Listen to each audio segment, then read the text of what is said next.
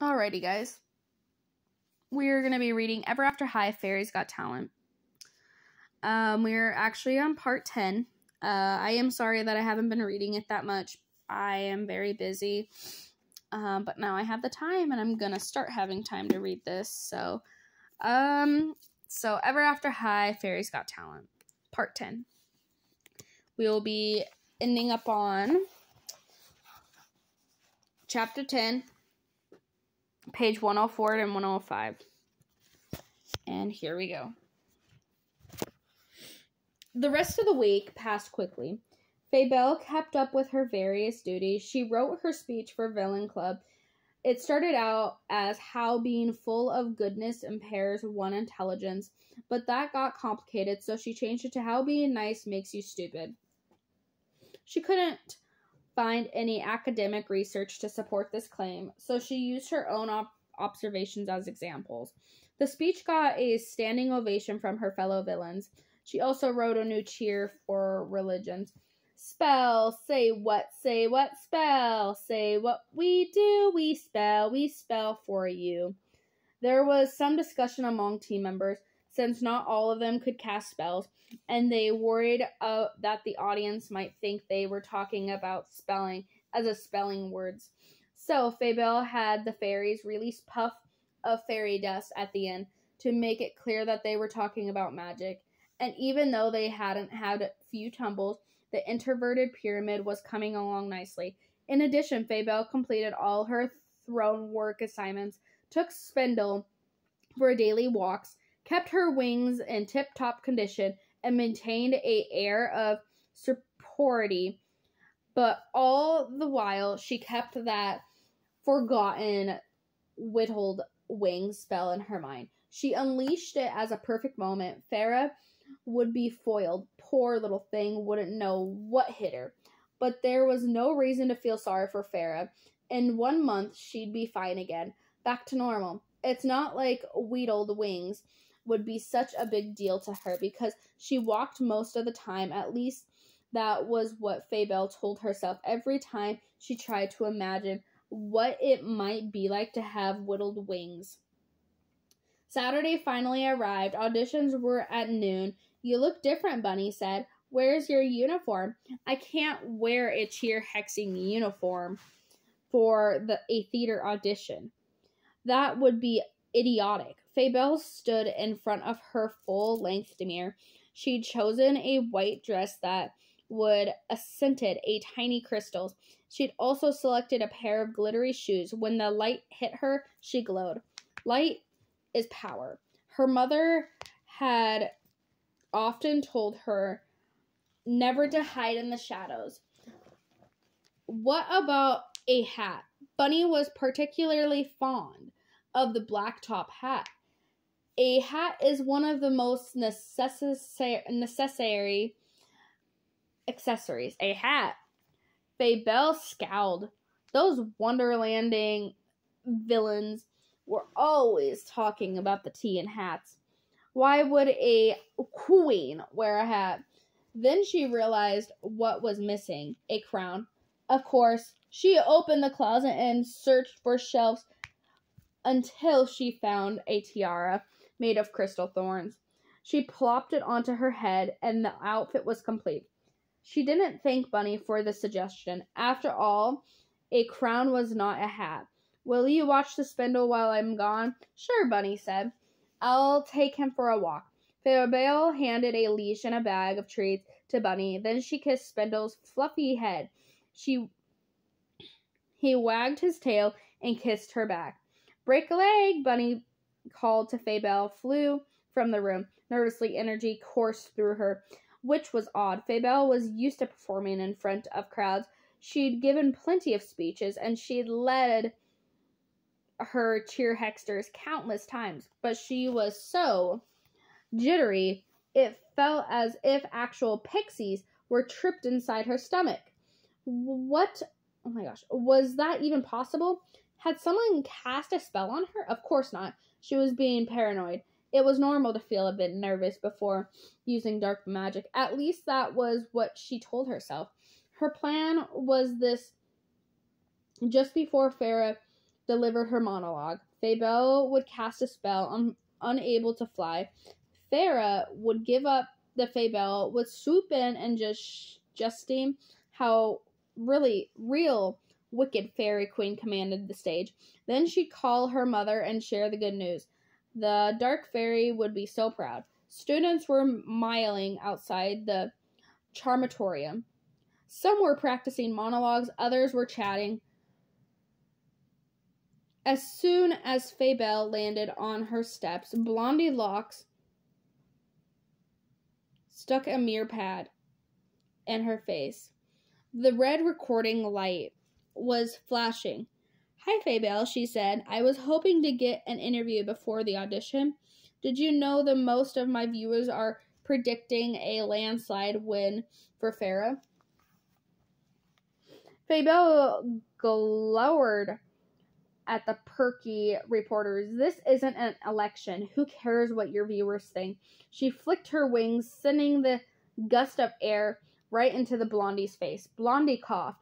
"But do you agree with them? Do you think Farah stands a better chance?" No comment. But as she fluttered up the steps, she realized that her coldness could draw suspicion later. When everyone was trying to figure out why Farah's wings had wilted. So Fabelle turned back around. "Oh, Blondie," she called with a little wave. Blondie held up the mirror pad. "I wish Farah the very best, and I know that Justine will be fair in her selection." It took every ounce of focus not to cringe. After saying those words, what a load of Pegasus poop. She waved again and forced a smile. "Wow, maybe she was a talented actor after all."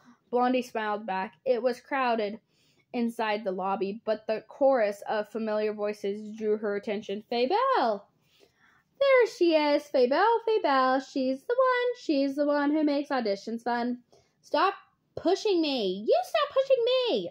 Her six hexters shoved the elbow their way around the other students until they were standing next to their captain. Each were sipping from a Hocus Latte cup.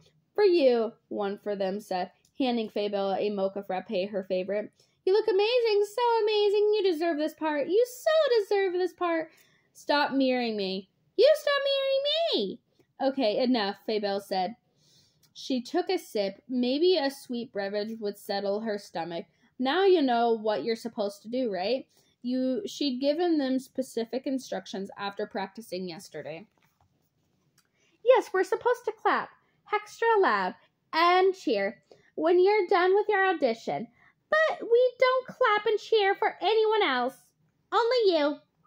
Fabelle snorted. Having her own fan club was extremely convenient. She checked her Miri phone. It was almost noon. "Let's go, team." Like a flock of birds, they flew across the lobby. Students jumped out of the way. "Whoa!" Humphrey Dumpty called as the wobbled nearly falled over, and the Charturium was one of the most impressive rooms at Ever After High. Hundreds of seats faced a glided stage. The stage was graced by blue velvet curtains. There were plush box seats and dozens of golden chandeliers. Fabelle and her cheer hexters chose seats in front row, center. Fabelle glanced around until she spotted Ferris sitting next to Braria and Ashlyn, and a few rows behind them. Fabelle hadn't dressed like a wicked queen.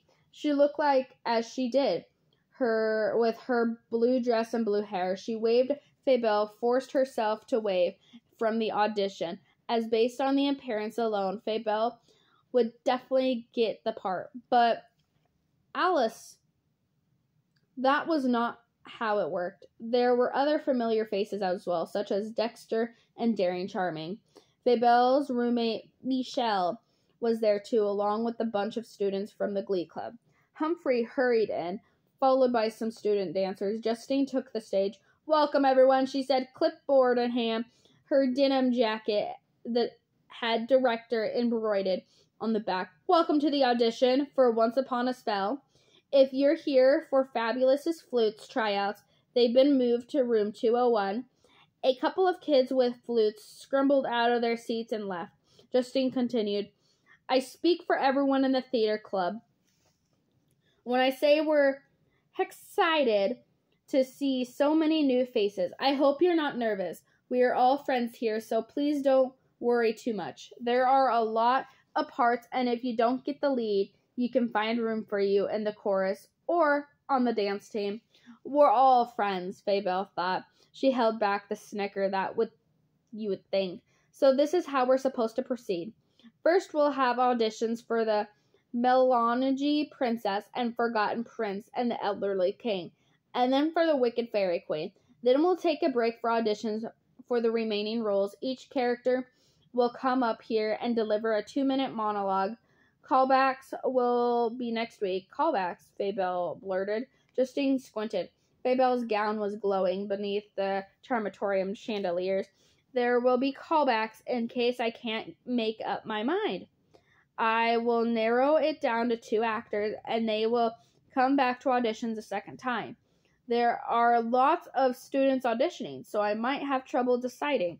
For instance, there are 10 girls trying out for the Melange Princess. 10! Faybelle grunted, then sank low in her chair. This was going to take all day. She stretched her legs and rested her feet on the edge of the stage. Okay, let's begin, Justine said, reading from her clipboard. First up is Briar Beauty. Faybelle watched as one by one of the actors took the stage. Byra was okay, but she kept yawning. Ashlyn was really good. Michelle seemed a little nervous at first, but midway through her performance, she seemed to gain confidence and pulled off a good audition. Who knew Fish could act? Faybelle whispered to the cheer hexters on her left, who hexed the comment of the other cheer hexters. They all giggled. As the auditions continued, the cheer hexters paid no attention, hexing one by one, passing the time. Faybelle went over the spell in her mind again and again. 7 guys tried out for the part of Forgotten Prince. Dexter Charming and Daring Charming both auditioned. Dexter, like Michelle, lacked confidence. So his voice was hard to hear, but his performance didn't improve midway through. If anything, he seemed to get more nervous. Daring, however, strode it all over the stage, blinding everyone with a smile. He was certain to get the lead. He even forgot his lines, which was perfect way apart. Humphrey Dumpy was the last tryout. Sure, he was the prince in real life, but Faybelle couldn't imagine him being the cast of leading man. He was a tech geek who was always tripping on stuff. He'd end up on the chorus for sure. What an epic bore, Faybelle whispered under her breath. You're so right. Hex Jeremy is boring. Total torture. Fairy fail, making me all the way to the Evil Queen. Get your elbow off my armrest. Okay, next up, we have the role for the Wicked Queen, Justine said. Faybelle sat up straight. She's been so focused on her spell, she hadn't even noticed that the tryouts for the Elderly King has passed. There are 3 names on the list, so we'll begin with... Excuse me, Faybelle leaped off her feet. What do you mean 3? It's supposed to be me and Farah. Justine read her clipboard again. It looks like a new name was added to the morning. What the hex? Someone had dared added her name to the audition sheet. Who would do such a thing? Faybelle looked around the room, and each glided chairs, even up the balcony. Her gaze landed on 2 fairies who were sitting in the back row. She didn't know them. They were first years. Which one was auditioning? Drat. The spell was designed to wilt the wings of 1 fairy. Now she had eliminated 2 fairies. Her thoughts spun as she tried to figure out what to do. And then the perfect solitude popped into her head. She had a cheer hex spell to increase its velocity. Give me those, she said, grabbing a pair of pom-poms. I gotta do something. We'll come with you, the cheer hexer said in the unison. No, stay here, she hissed as she lifted into the air. Justine shielded her eyes with her hand. Faybelle, where are you going? You're up first. I need to make an important call. Let Farah go first. I'll be right back. And out the door she flew. After landing in the lobby, Faybelle closed the shamatorium doors behind her. Fortunately, the lobby was empty. Something else must have caught Blondie's attention because she wasn't hanging around waiting for the scoop. There were no time to waste. Farah would soon be on stage delivering her perfect monologue, proving to everyone that she could act. Pom-poms in hand, Fabelle cheered the spell. Wings of beauty, soft and bright, drop the wilt and bring no flight.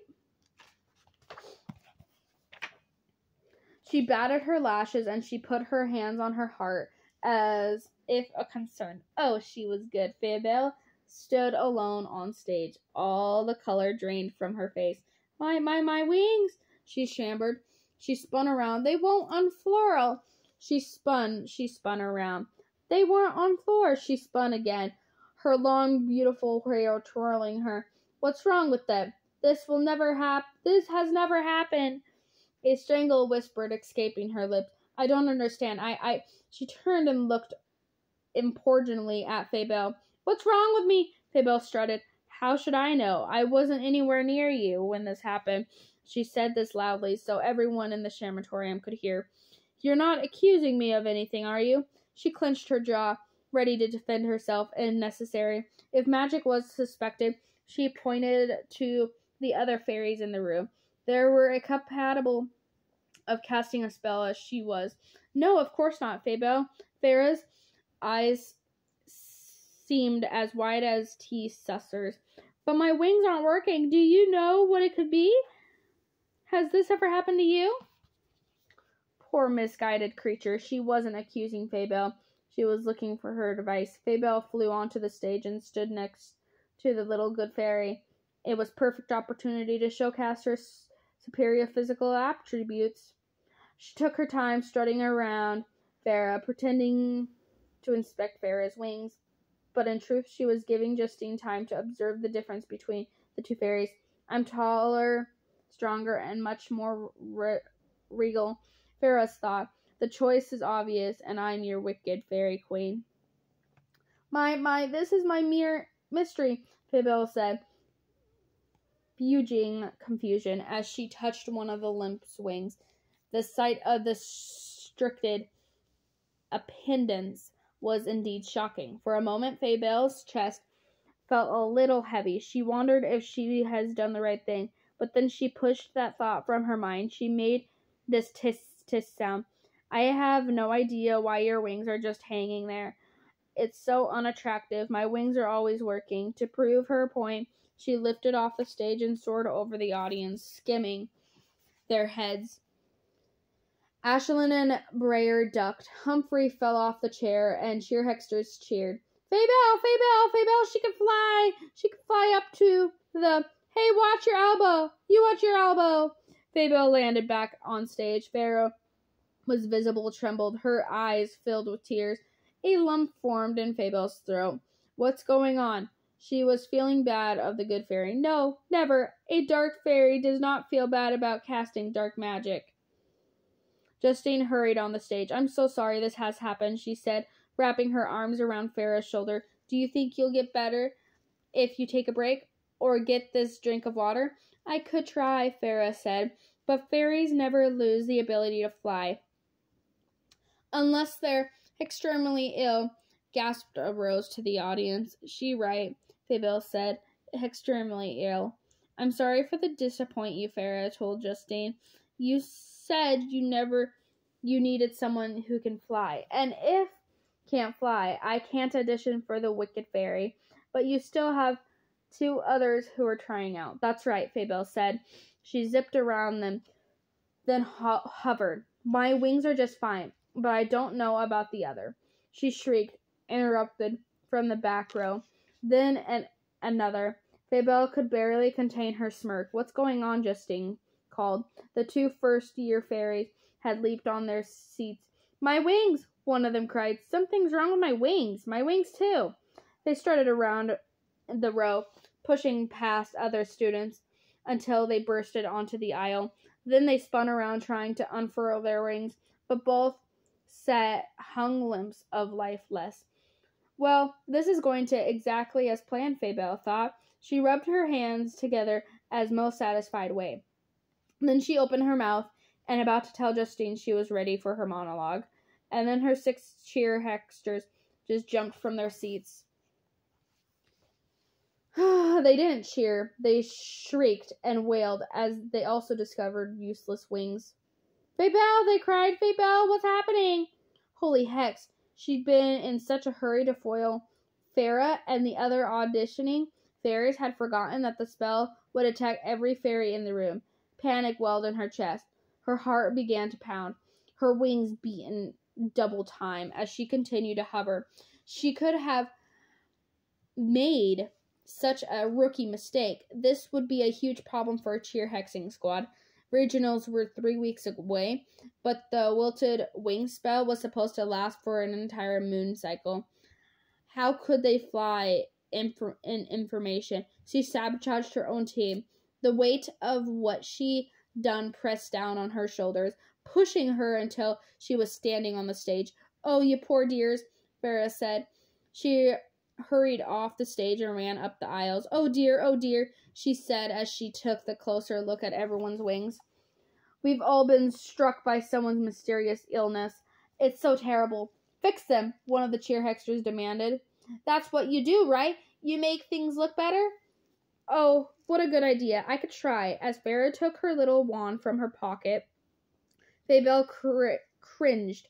While she wanted her cheer hexters fixed, she didn't want Farah or the other auditioning fairies to recover.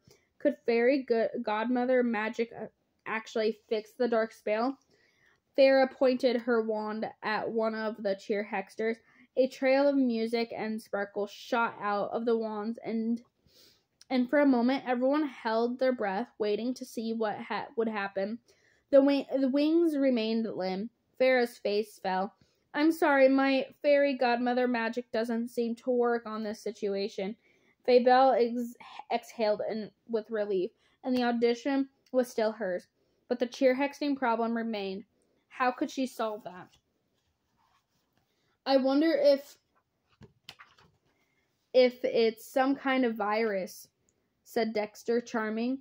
He stepped onto the aisle, pushed his glasses up his nose. A virus spreads quickly, and that would explain how many of you got it at the same time. A virus? Justine asked. It makes sense, Farah said. All of the chit-chat is a waste of time, Farah thought. Hey, Justine, do you expect me to stand here all day? Let's do this. Silence fell over the shamatorium. Everyone turned and stared at Faybelle. She realized her mistake. She'd let her guard down. She'd forgotten to act as she cared. Did they suspect? Hey, how come your wings are working? One of the cheer hexters asked. Yeah, how come? Faybelle held back a gulp. She flickered her wings. There was a perfect aqueduct explanation. She took a few steps forward. Dark fairies have superior immune systems. Centuries of dealing with the dark magic have made us stronger than other fairies. That does make sense, Dexter said with a nod. This seems to satisfy the cheer hexters. Besides, they never dare question their team captain and future queen. At least not in public or on her face. Farah tucked away her wand. I think we should go to the infirmary. Maybe there's some medicine we can take.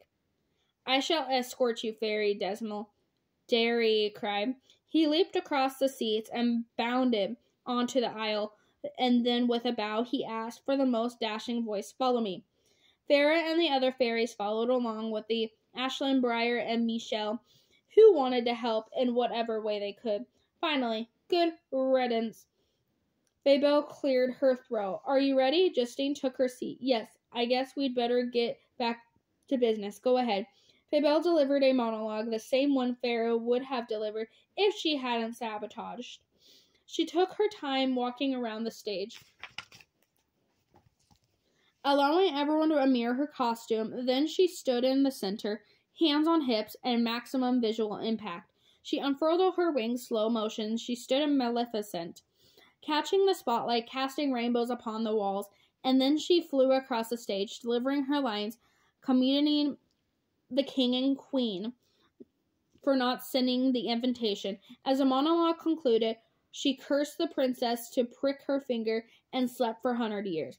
There was a nary of doubt that Faybelle's mind, the part was hers. Confidence coursed through her. She took a long bow since her cheer hex has left. There was no fervent applause. A few members of the audience seemed to appreciate her performance, but most looked worried, unsure to how to react. Did they suspect her foul play, or did they think her performance was foul? Or was it a fear that she saw in her eyes? When does practice begin? She asked Justine. I'm not busy afternoons with cheer hexing squad, but I can squeeze in the time for dinner. Justine held up her clipboard and pointed to another name. You don't have the part yet.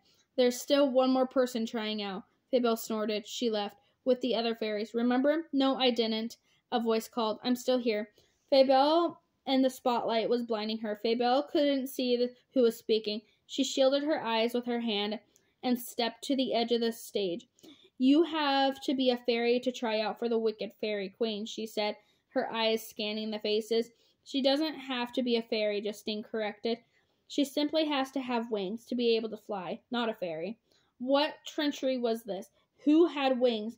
Who could fly? This is impossible. Then Fabelle's gaze stopped, cold and smile face. K.A. Cupid. And that is the end of part 11. And I will see you guys again.